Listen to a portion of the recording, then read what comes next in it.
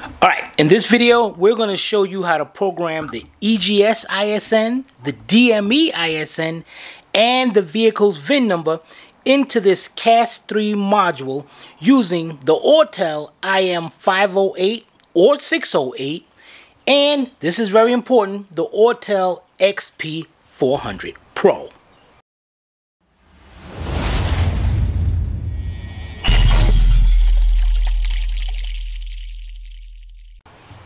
First step is you want to hit email, because we're going to be working with the CAS, and that's part of the immobilizer system. You want to accept their terms, otherwise you won't be able to use it.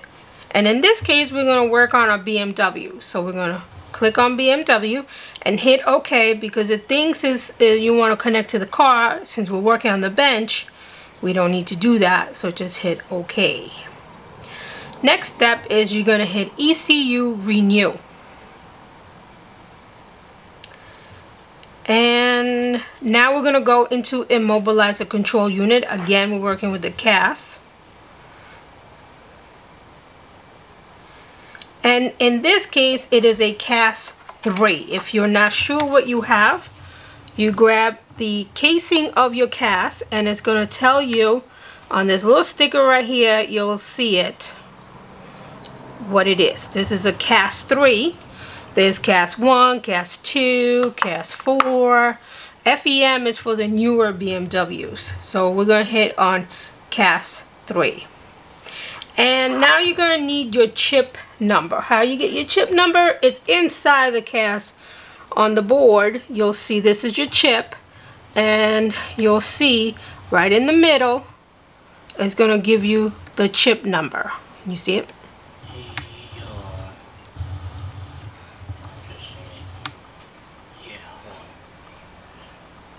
See it? Okay. All right. So in our case, it's a OL15Y. Oh, let me move this out of the way. Okay. And now we want to hit ECU operations. And it says please follow the instructions, but there are no instructions here, so I don't know why they're telling you that. Just there they are. They took a minute to come up.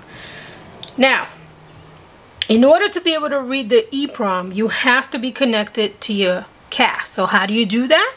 You have this APA 109 right here that connects to your XP400. And then the wires, you have to solder that to your CAS. How do you know where to solder the wires? Click this little blue button right here. You can click that and it'll make it nice and big. There we go. Okay, and down here they'll show you a picture. Here's your connector, the AP109, and you can see all the wires. All the wires are labeled. They're labeled on here, they're labeled on here, so you know which wire is which. Alright, so then each wire goes to one of the points on your CAS, and this little picture right here will show you exactly where to solder your wires. So why don't you guys go ahead and do that, and then when we come back we'll continue on.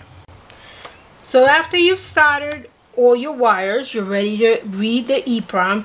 Just when you're soldering this, just be careful, because all these little points are so tiny, you don't want to solder two together or mess it all up. So but once you've all done with that, just hit read EEPROM. So it'll take about probably less than a minute to read the EEPROM. It doesn't take long at all. You can see it's reading because it's flash. I think it stopped. Huh? Did you catch the flashing? Yeah, there it is now. Okay. Yeah, buddy. Alright. So now you have to save the file that it just read. So as you guys can see, I got other files. I gotta go in there and delete these files. But so I don't get myself confused, what I'm going to do is put a number in the beginning of the file name, so that way I know that's the file I'm working with today. So I'm going to pick number, no, not a hashtag. I don't want a hashtag. Hold on. Really? I'm going to pick a number 2. All right, so 2, and then there's the name. So I'm going to hit save. All right, so that file is saved. So now we're going to hit OK. And now we're going to do the same thing with the flash. So we're going to read flash. And this takes a little bit longer to read. So once we start seeing that blue bar, we might pause and come back because it takes a little bit longer. Okay, so we'll let that read and then we'll come back and go on to the next step. Alrighty, so now we're all done. Now we're going to save it. Again, what I'm going to do is put a number in the beginning of the file name. Again, number 2. So that way I know that's the one I'm working with today. So I'm going to hit save. All done. Good job. Hit OK. Now we're going to hit escape because we're done with this for now. So we're going to hit escape. Now you're going to hit renew because now we have to rewrite the file. We're going to change some information in it. So this pretty much will tell you the same thing that I'm going to tell you. So I'm not going to bore you by reading that. You can read it on your own if you like. But now at the bottom is very important. This says the original key of the vehicle has expired and it's necessary to learn the new key to start the vehicle. I believe that's if you're using a used DME. Yes. Okay, so then you want to do that, and then after you're finished with everything, you put everything back in the car. It's a good idea to go ahead and erase all the codes that are in it before you try to start it. And also you want to synchronize the DME. Okay, keep that in mind. So now we're going to, you want to synchronize it to the CAS. The DME to the CAS, correct. So now we're going to hit OK.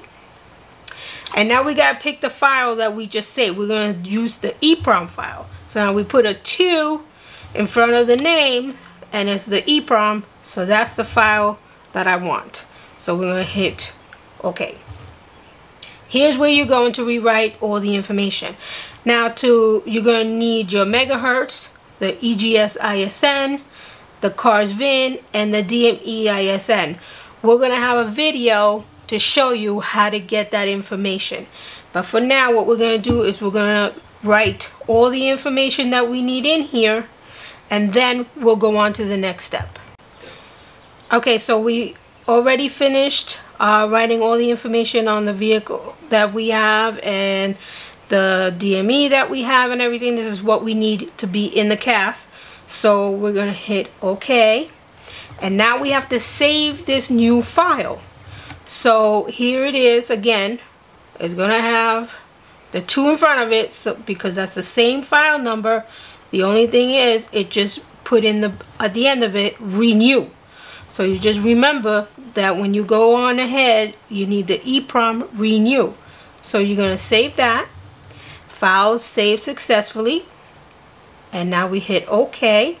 And now this thing does give you a lot of instructions. So now it's telling you, now you have to write it. You change the information in the file. Now you got to take that file and put it back in the CAS. So we're going to hit OK, and we're going to go back to ECU operations. Hit OK again. And now we're going to write the EEPROM. So that file that you just went and changed all that information in, you're going to take that file and put it back in the EEPROM. So now we need to find, here it is, 2 CAS3 EEPROM renew. That's the one that we need. And we're going to hit OK. Alright, this might take a minute. Let's see what it does. Alright, so now it's going to write it. You'll see the XP400 working hard over here. That's pretty quick. Alright, that's it. Alright, so now after you've done writing the EEPROM, you're finished. Your CAS is ready to go. Put it all back together, desolder the wires, put it all back together, put it in the car. Don't forget to sync the DME in the CAS and erase all the codes in there before you start it. And also, if you're using a used DME, you're going to have to do the key. And we will have a video on how to do the key as well. Alright, see you next time.